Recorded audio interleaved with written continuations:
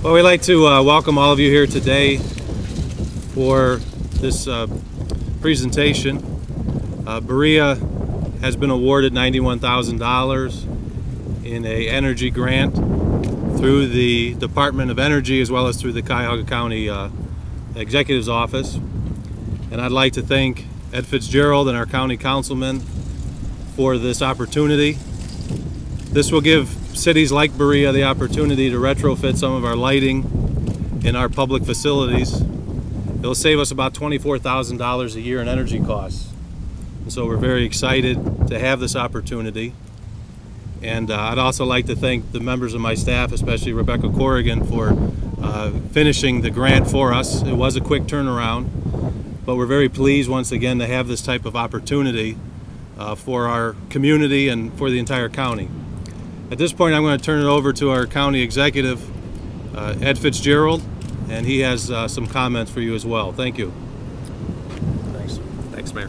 Thank you very much, Mayor Kleem. Thanks for coming out here today. This is an example of several things that we're trying to do at the county. First of all, when we get federal money, when we can spend it in local communities, we're trying to do that. Now, we had a choice that we had to make when we got some of the federal funding through energy efficiency block grants. We could have chosen to keep those in-house at the county and exclusively, and we decided not to do those. So we've spent those funds in a number of ways. Today is an example of that.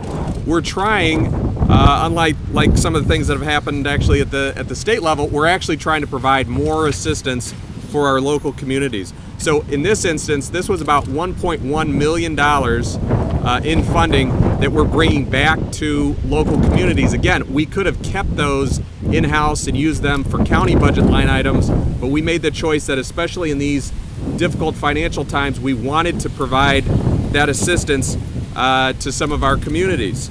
So what did we do in particular? Well, the requirement was that these funds would be used in a way that would promote energy efficiency. So first of all, the funds actually paid for energy efficiency audits, and there were 50 communities that ended up doing energy efficiency audits of one kind or another. Now, they can use the results of those audits to do anything that's a qualified expenditure with their own funds that's suggested by the audit. So that's number one. So there are more savings that are going to be brought about as a result of those audits than just this $1.1 million. For the $1.1 million, we announced that in June we were going to have this competition for communities, and there were multiple communities that applied. There ended up being 13 communities that ended up getting grants. City of Berea is just one of them. I want to give credit to Mayor Kleem and his administration because they've been very forward-thinking about this and applying for these types of funds. It's actually the second kind of investment like this we made from the county because we also helped fund the wind turbine at the fairgrounds, as the folks behind me know. So that was another project that was in the Berea area. It's very important because these are expensive projects and there needs to be an upfront investment before the savings are fully realized. It's important for the state and the county and the federal government to try to help with these. And we funded basically 100% of the work that was done under this particular project. We're estimating that countywide there will be more than $250,000 that's saved on a yearly basis.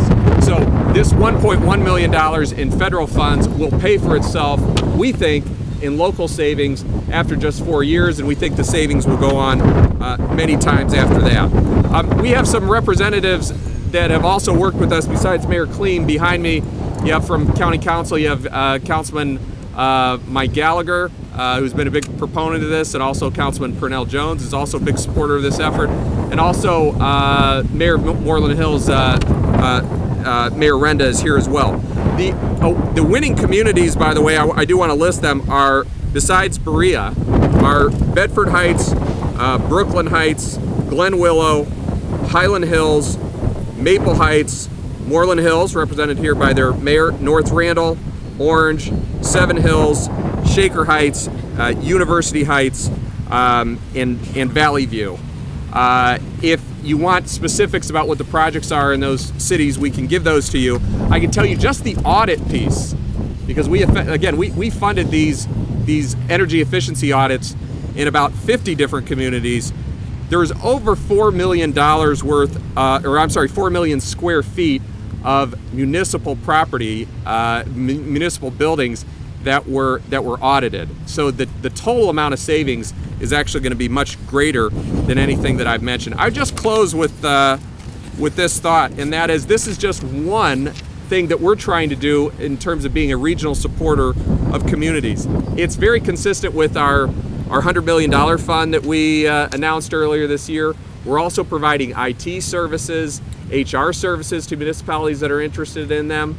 We're also doing more road repair than we used to. We have a 2-year moratorium on county road work that we're entitled to charge communities up to 20%. We're charging them 0% for the next 2 years. So in these difficult times, we think it's important for the county to try to step up and help all of our suburban communities, and we're trying to do that.